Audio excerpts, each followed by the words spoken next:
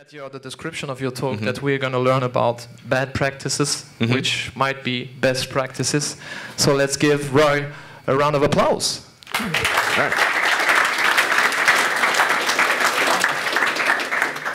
Right. So yeah, we're going to talk today about best practices.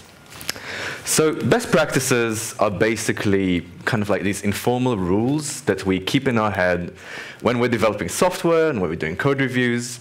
And we don't learn them by reading this like huge book of Swift best practices. We kind of pick them up as we go along. We get them from watching dub sessions, looking at sample code, following people on Twitter and seeing what the conversation is in the community, like listening to podcasts, reading blog posts, maybe like programming books, and then like the mistakes that we make. This is what we learn from. So today's talk, we're going to have this kind of like deep dive and a journey through 7 different best practices in Swift, and then we'll zoom out and look at the bigger picture and what best practices actually are. Disclaimer, there are a lot of opinions in this talk and some things that you may disagree with. I think that's okay, but just so you know, I'm aware of this. And yeah, we're going to look at best practices with the Swift lens. Cool. Let's get started. So 7 best practices. The first one that I want to discuss with you today is to never force unwrap. So force unwrapping is quite unpopular. There are a lot of articles telling you that it should be banned, that you should never use it, it's wrong, avoid it as much as possible. It's also banned by many style guides, and if you're using things like SwiftLint or any linters, that's usually one of the default linters that you get to not force unwrap your Swift code. So what does Swift unwrapping do? It's basically a way force unwrapping does. You unwrap an optional that should never be nil. It's a way for you to tell Swift, this should never be nil. It could be that it's like an auth token that you never expect to be nil, and in that case, what should you do? Or maybe if you're working with payments, maybe the payment didn't work, or data corruption. But basically, when you're telling the system that it's better to crash than present something, it's because your system entered an undefined state. So you might crash. How we force unwrap is very easy. You just have an exclamation point. And what will happen if there is nil there, you'll get this error saying that fatal error, unexpectedly found nil while unwrapping an optional value. And the reason a lot of people have issues with this is that this is not very useful. And it's very easy to do something else and to have like a guard let and provide your own message with a fatal error. And what you'll get in the console is something a lot more useful. So in this case, we can say, if the token is nil, we can say you must supply a token. And that's more useful for the developer. This kind of pattern is so popular that it was suggested that it might be added to the language. So there was a proposal in Swift Evolution to add a bang bang symbol, unwrap or die. And it would have looked like this. So you have bang bang and then the explanation. This was ultimately rejected, but the conversation around it was very interesting, and it turned out that this is like a problem for a lot of Swift developers. So we said that the alternative is providing a good error message, but what if you can't provide a good error message? What if you don't really know why this thing is nil, or there could be like a million reasons why it's nil? Is there really a difference between guard let fatal error with saying number should never be nil and just force unwrapping? In my opinion, there isn't. Like, this is pretty much equivalent. So we could take this rule that we should never force unwrap and maybe expand it a little bit and say that you should never force unwrap when you can provide a useful error message that will help you in development in the future. Another issue is UIKit has a lot of failable initializers, and URL with string returns an optional, UI image as well. And when will this be nil? It will be nil when you've made a mistake during development time, when you've made a typo. So if you made a typo, you want to know about it as quickly as possible and catch it before it reaches production. So my recommendation in this case will be to also force unwrap, but make sure that you have tests that kind of touch that path, so you will get this really fast feedback loop. Another alternative will be to use some kind of tools like SwiftGen and get type-safe enums that you can use there. But if we want to take that into account in the rule, we can say that you should never force unwrap when you can provide a useful error message, or it's not a static developer typo. All right, next rule. You should document all your public methods. As developers, we know that documentation is very good and that we don't do enough of it. We want to help our future selves figure out why we did things right now, and also people who come onto our code base. But the question is, are you just writing documentation for the sake of writing documentation? Is your documentation actually useful? So one thing that I've seen a lot in a lot of code bases that I work on is something like this, right? Imagine you have a function that creates an item and takes as parameters an author string, a title string, and a length. One common way of doing documentation for this is just to say that the function creates an item, the author is the item's author, the title is the item's title, and the length is the item's length. Is this documentation actually useful? Does it help us understand why this function was written in a specific way? I would say no. So if we have this document all public methods, best practice, we can extend it to say that you should only do it if the documentation actually adds value and helps explain why you made the mistake. Yeah, why it was done the way it was done. Very similar way, we also want to aim for high unit test code coverage. And we know that unit tests are good. Unit tests really help the future selves do refactorings and prevent regressions. But are the tests actually useful? I think this was more common with Objective-C, but also in Swift, you see a lot of tests sometimes that will always pass. This one just checks that the factory creates this specific class. And there are many, many pieces of advice on how to write better tests, but I think one fundamental one is to really test things that might actually fail. And you need to, when you write a test, run it and see that it fails to know that it actually brings value. It's not just about exercising a code path. So aim for high unit test code coverage can maybe change to cover a unit's behavior with good unit tests that actually test the inputs and outputs and make sure that it behaves the way that it should. All right, the next one will be controversial. Avoiding singletons. So a singleton is one shared instance that's globally accessible. Can you hear me? Hello? Oh, OK. One shared instance that's globally accessible. And you'll see a lot of articles about why you should never use singletons. The pattern sucks. You should never use it. Never, avoid it as much as possible. A singleton is very easy to write. In Swift, all you need to do is create a static initializer for your class, and you have a singleton. Cool. What's wrong with it? Why is it bad? So the main problem is mutable shared state. So your singleton might be read in one place and changed in another place, and you might not know about it and end up in a very weird situation. It also has an implicit lifetime. So your singleton, when you create it, it's going to stay alive for the duration of your app. So in this case, if you had your user data as a singleton, if the user logs out, things will not be reset. So that would be pretty bad. Singletons are pretty hard to test. So because of this globally accessible part, they might be created inside the function, and it's very difficult to mock. And then they also basically represent an implicit dependency, which is a problem. The thing is, Apple use singletons quite a lot. So we have your application shared as a singleton, user defaults, standard user defaults, file managers. Did Apple not read all these blog posts? Do they not know about all these issues that we mentioned? Right. The way Apple use singletons is to represent single properties of the environment. There should only be one default file manager in your system. There should never be more. So I think if we take that into account in the way that the system uses singletons, we can expand the avoid singleton rule to say that we should avoid singletons for objects that are not single properties of the environment. All right. The alternative to singletons, and what makes testing a lot easier, is to use dependency injection, which means parsing your objects into your methods and being explicit about it. Which is great, and it works well in testing.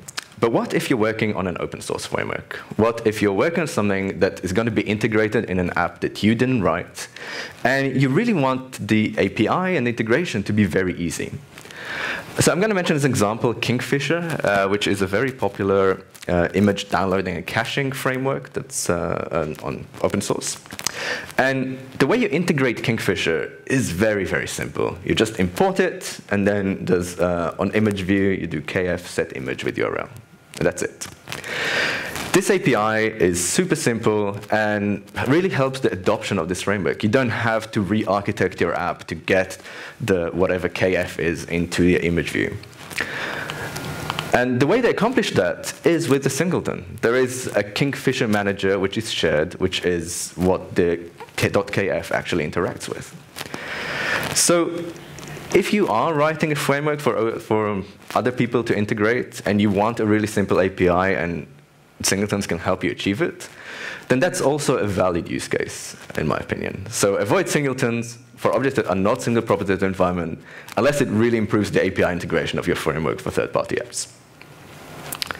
Right. Fifth rule, preferring structs over classes. So, pretty fundamental concept for Swift, but structs are value types. They get copied around your app. Classes are reference type, and basically a reference, a pointer to the class gets moved around whenever you interact with it. In Swift, unlike other languages, there are a lot of similarities between structs and classes. So they can both have stored computer properties, methods, subscripts, initializers, extensions, and protocol conformance for sharing behavior.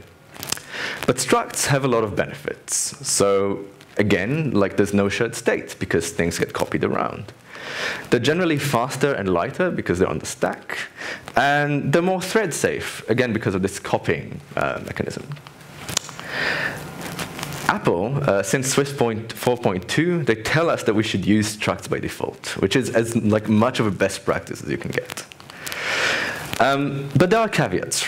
So there are situations where we can't use structs. The first one is if we want to interact with Objective-C. For example, if we had this struct of German towns and we wanted to conform it to UI table view data source, that's not going to happen because anything that interacts with Objective-C needs to be a class.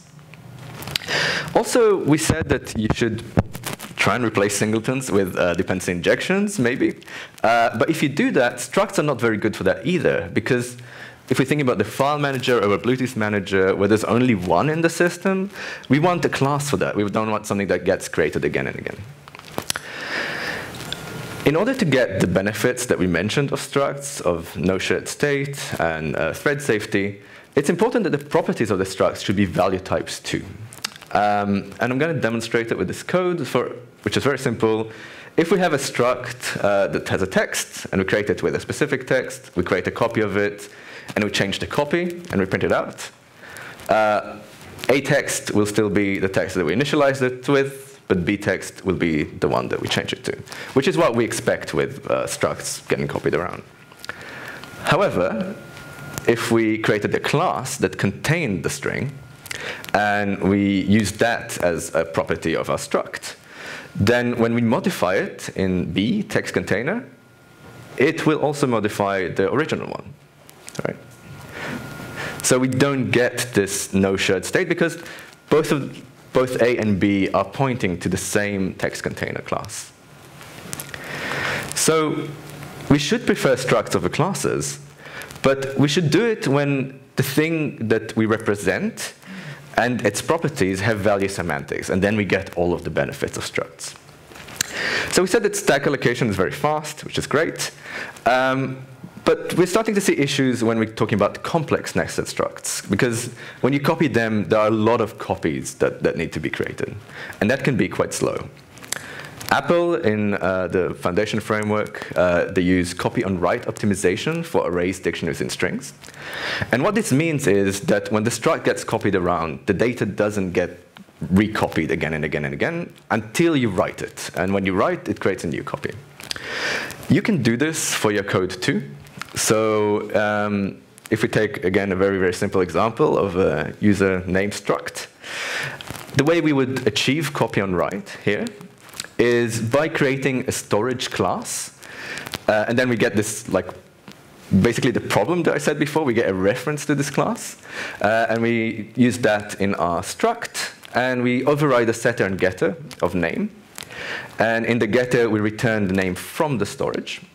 But in the setter, we use this method called isKnownUniquelyReferenced. And it is known uniquely referenced returns true if there's only a single strong reference to this struct that we created. So if there is only one, we will just set it on it. If there are none or more, we will create a new one. And that helps create this copy on write optimization. So if we modify our rule again, so we should prefer structs over classes when the thing it represents and its properties have value semantics, unless it's a complex nested struct, which has poor performance, and then we should be back it by class. Next rule is to use immutable data models. What is the issue with mutable data models? I think this will sound familiar to you at this point, but shared state is the problem. So if we have a mutable data model, it might get changed in one place and not the place that we read it. And that also has implications for thread safety. And that means that mutable data models are a bit fragile. You might not react to the changes in the right way. So this should remind you of structs and the conversation from a few seconds ago. And structs are generally pretty good immutable data models. But the problem is often how people interpret that and how people actually implement it.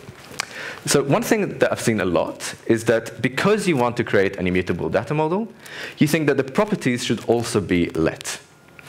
And then you do this when you want to create a new and you want to change it, you create your own functions that create new versions of the struct.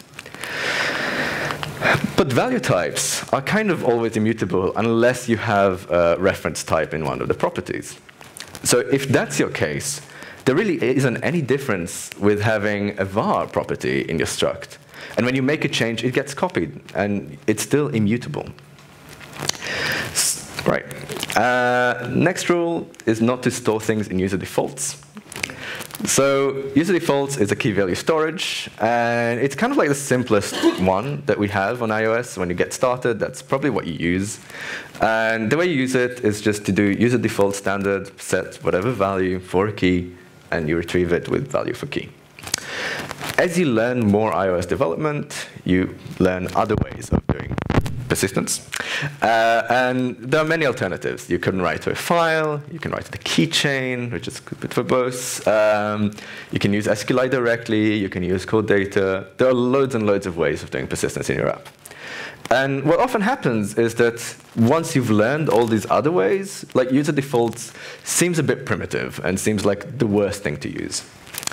The main issue people have with user defaults is that it's saved in an unencrypted plist. So if you were to save sensitive user data, it's very easy for a hacker to retrieve it. And another one that's not discussed as much is that there's a performance aspect of it. So when you load user defaults the first time, it basically loads the whole suite into memory. So if you saved a lot of stuff in standard user defaults, the first time you access it will be very, very slow. So instead of saying that we should not store things in user defaults, we should say that we should not store a lot of data or anything sensitive in user defaults. And that feels sort of more accurate. Right, let's zoom out a little bit and talk about the bigger picture. So we said that best practices are this set of informal rules that exists. But how do they develop? How do we create new best practices? So I want to take you back to 2016, and there was this blog post by Natasha the Robot, who runs TrySwift and has had a blog and a newsletter. And in it, she described like an alternative way of using Swift extensions for structuring your code. She started doing that when Swift didn't have Mark, but continued doing it because it made her code a lot easier to reason with. The way it looks like is instead of having everything in your versed class, is to break it down into, you can use marks as well, but different extensions, and then your code becomes a lot more readable. Which is a very simple idea. But a lot of people adopted it, and it became something that is kind of a best practice and a lot of people use. So that's one way a best practice can be created. Best practices can also change and fall out of favor. One example that I remember is Swift naming convention. So when we started with Swift, a lot of the APIs were very Objective-C-ish. So if you wanted to append something to a string, you still had this like string by appending string function. And that seemed like the right way of naming Swift methods. This changed with Swift 3 when Apple published their API design guidelines and said that we should really like prioritize clarity at the point of use and avoiding ambiguity. And then we ended up with something much easier to work with. So just append, and it does what it does. This was such like a change of best practices that there were a lot of articles, and people call it the great rename, and they felt like they had to rewrite all of the Swift methods to comply with this new best practice way of naming methods in Swift. So if best practices come and go very quickly, are they just like fashions? Right? In my opinion, best practices are a snapshot, right, of what the community currently believes in. This can be a local community, so your colleagues and the people you collaborate with on your code base might have specific ways of doing things, specific style guides, etc. Or it can be even as wide as the whole software engineering community. Things like you ain't gonna need it, and some like principles that we all kind of believe in. Generally, best practices are great general guidelines. So if you're thinking just of one of my examples about never force unwrapping when you can provide a useful error message or it's not a static developer typo, saying never force unwrap is fine. Like, you're not going to get any negative consequences just from never force unwrapping anything. For the general case, this is the rule. But there are specific cases where you might want to do something different. But this is a great guideline. It's what I try to show you by having this sort of like look at different best practices and try and see where they don't hold and where things might be a little different, is that it's really important to understand why these best practices exist. And if you understand why, you can become a better developer. You can not just use best practices as a way to argue your point in code review comments, but you can really explain why they apply in that specific use case. And I think that's a much more powerful story. There's also imposter syndrome associated with best practices. A lot of people who starting out feel like there's a lot that they need to learn and they need to know, and sometimes even feel bad when they don't follow a specific best practice. And since we've seen that best practices change a lot and are very subjective, that's not as bad. You should not feel this imposter syndrome when you go along. So if we're thinking about best practice as a whole, we're all potential authors of this huge book. And we should not just blindly follow best practices. So I saw this tweet yesterday, which is great. So yeah, don't do this. We should challenge best practices and help involve better programming practices for us and our colleagues. Thank you.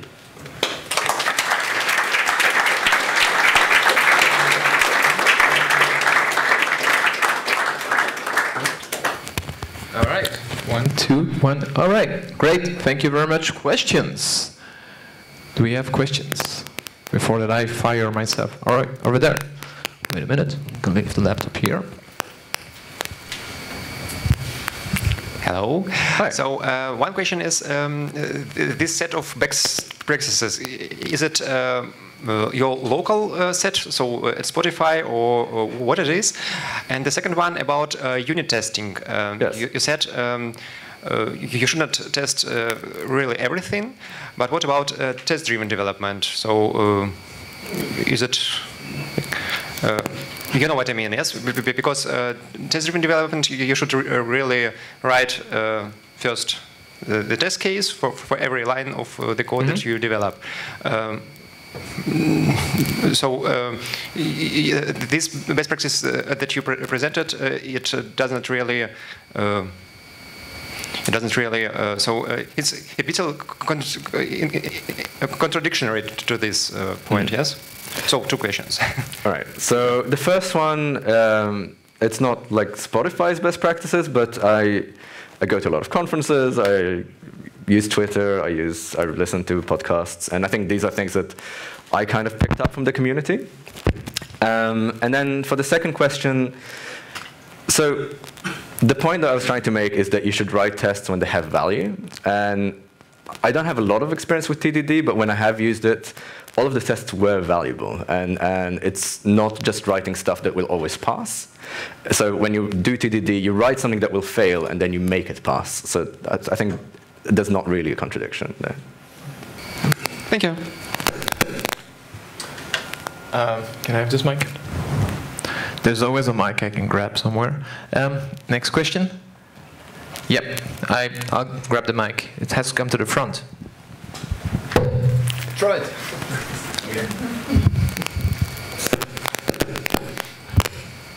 You mentioned following Apple best practices with the singleton example, and it seems like often the community has more. I think the community had more experience with Swift before Apple did. That a lot more Swift code was being written outside of, and so as you look at new things like Swift UI, and we've turned things on its head so that the GUI structs and models are now classes. Do you think some of these best practices evolve depending on what we're writing towards? Yes, yeah, for sure.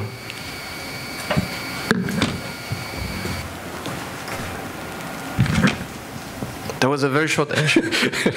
Don't ask questions where people can answer yes or no. I have one question, whether you can explain that from Spotify perspective. How do you maintain the code guideline in such a big company, for example? Because you say the best practice is style guide involving, and every new developer coming into the company, for example, Spotify should actually read the guideline first before writing any live code. How can you maintain that? Who maintains that then? Yeah, so we do have a lot, like a wiki and documentation, and there's like onboarding process where people do learn the rules. But generally, it's best that most of these rules are automated.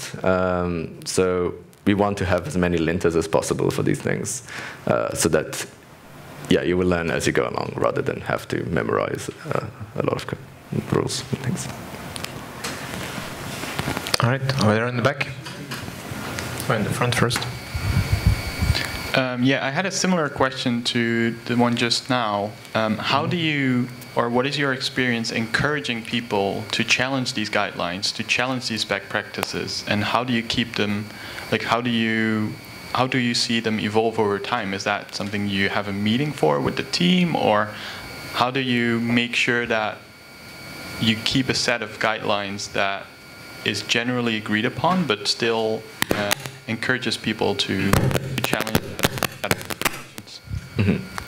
So I think generally it's very good to ask why in code reviews, and I think that's a good practice, and it helps like really understand if that best practice is needed and if it's valuable.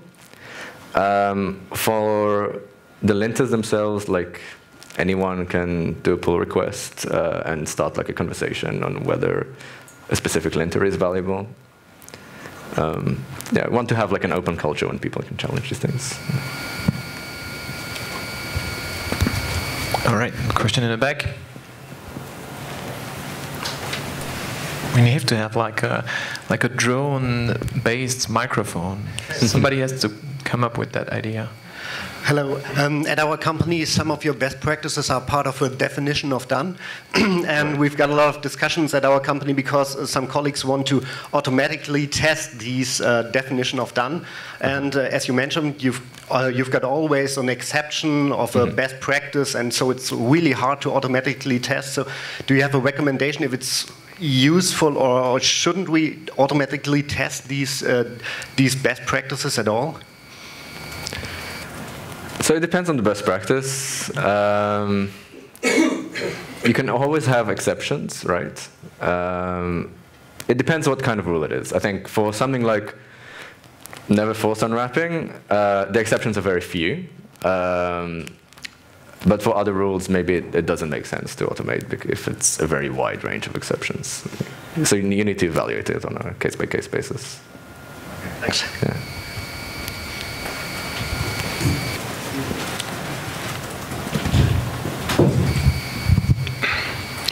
Thank you for the great presentation. I just had a question about, you told that just test things that can fail actually, and you had an example that you said that's really obvious, that's never going to fail. My question is, isn't that the point of having these mocks and unit testings, and also the point that you say that things that can fail, and how we can define that things which can fail?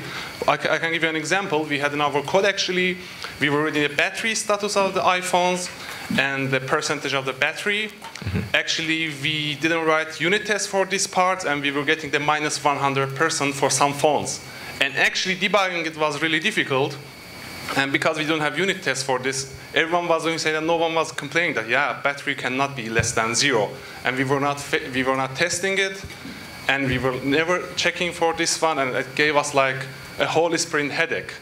So my question is that how we can define that things that can go wrong. Anything in the code can go wrong, even though for human it's obvious. So I think things that can't go wrong because of the language are like a different category. So in this case that you're describing, it went wrong because you were not familiar with like the API or that you were trying to use, right? It was, we can interpret it like this, but again, I told, when you see it, you said I'm getting something from the this API, yeah, exactly. It can never go wrong, it can never be something less than 0, and we just skip it. We never just tested this case. Yeah. It skipped through our code, and it was later giving us a lot of headaches. So in the beginning it was obvious, yeah, we should never get it, but we were getting there. So we just skip it, that one. Yeah, I think my approach would be more, so it depends what you want to get out of your unit tests. I think if it's about like enabling refactoring and preventing regressions in the future, once you know that this is the behavior of the API and the input that you have, then you can write a test for it and make sure that it doesn't happen again. But you can't just cover everything 100%. Like 100% line code coverage doesn't actually mean that you're going to catch this, right? It just means that you've exercised that path. So, thanks. Yeah. Just to join your question, we also had this situation at Ego where we are estimating when the bus is coming, and we also had like at one point a code that was saying the bus is coming in minus 3 minutes, which is funny. What is your recommendation on, like, of course it shouldn't happen, but if it does happen, one of the things that I like to do in this case is to actually crash, because then you get like a crash report or something, because the other option is you show 0% battery, which is kind of a false positive, right? So what should we do on production when we reach that bad point where it actually is bad on production? Yeah.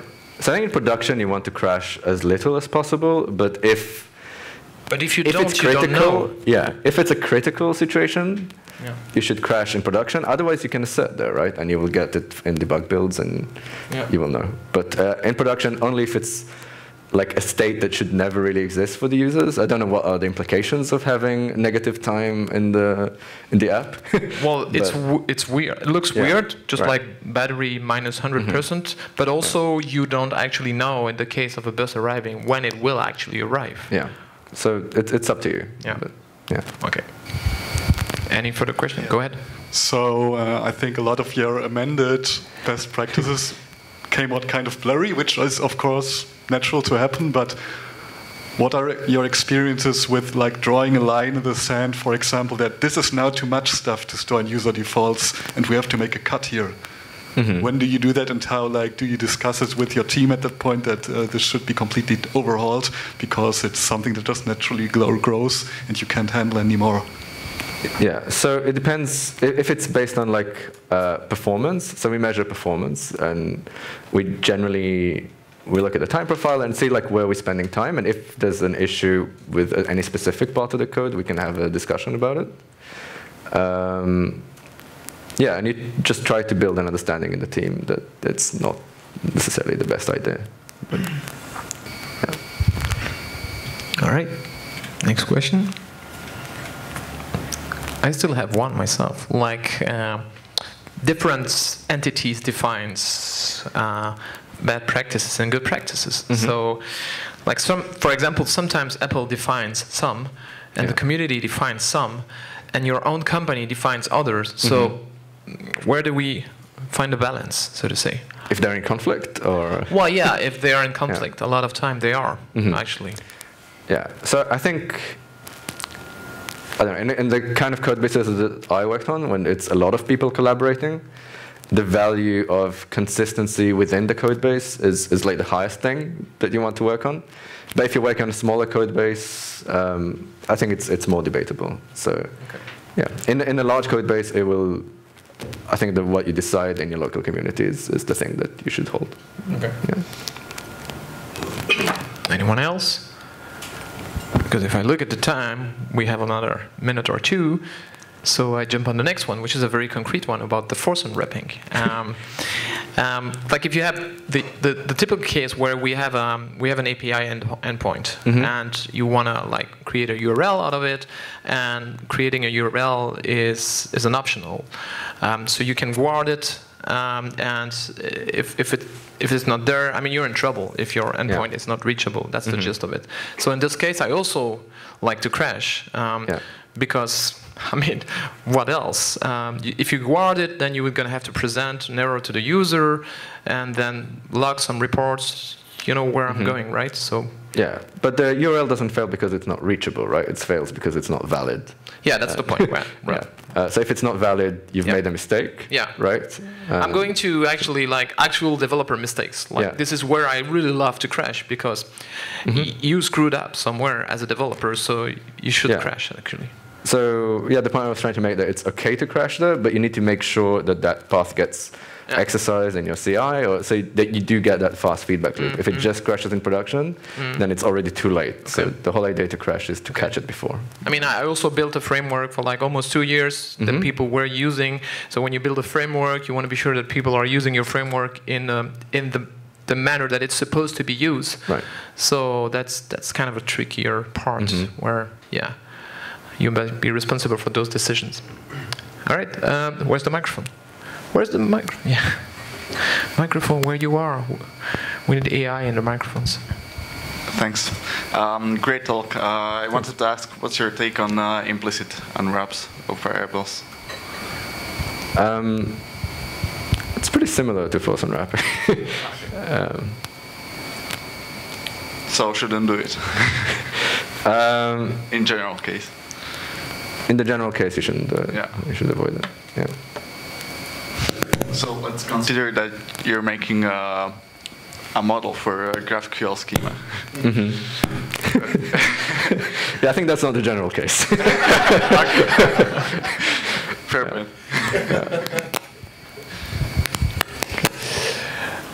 All right. So I think we'll call it finished in this case and give Roy a round of applause. Thank you.